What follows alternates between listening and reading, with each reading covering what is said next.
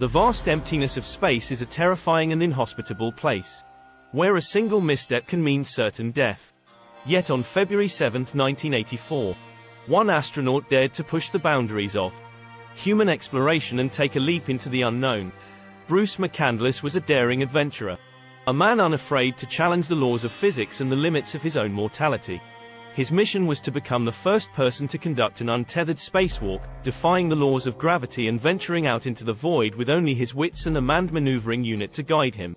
As he floated in the endless blackness, McCandless felt the cold grip of fear closing around him.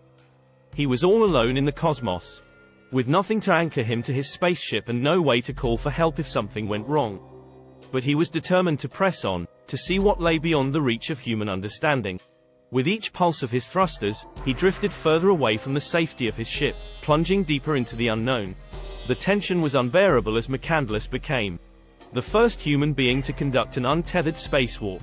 Every breath he took was a gamble, every movement a life or death risk. For his courage in the face of unimaginable danger, McCandless was hailed as a hero. But the memory of that fateful day would haunt him forever, a reminder of the fragility of human life and the ruthless indifference of the cosmos. Bruce McCandless's legacy lives on as a warning and an inspiration to all those who would seek to explore the final frontier.